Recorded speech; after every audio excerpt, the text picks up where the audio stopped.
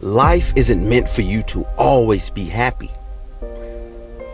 It's meant for you to go through things. It's meant for you to evolve and elevate yourself as a person. Things that happen bad in your life are not who you are.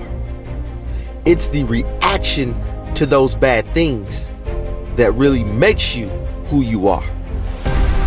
Can you be relied upon in a crisis when things don't look good? Who are you inside, really? Yes, there are things in life that will have you down, may have you stressed and depressed, but don't let them keep you there. Those are the moments who make us really who we are. You have to see the life that you want.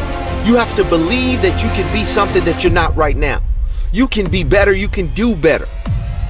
No, you may have not made the best decisions in life, but you can't live in regret. Pain isn't always bad.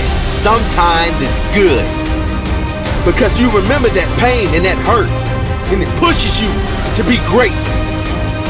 There's times when you think, is there anything that can justify as to why I'm always going through something hard?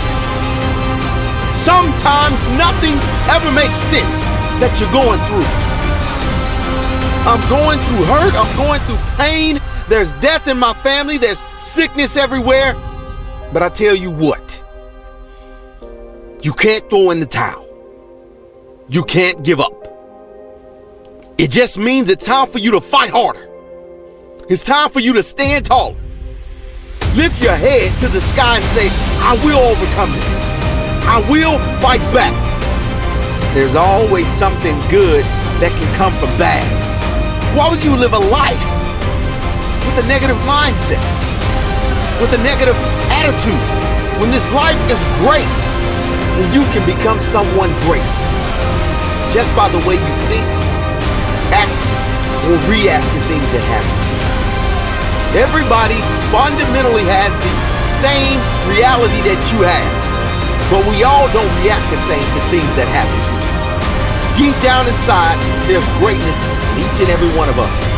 It depends on you if you find that greatness.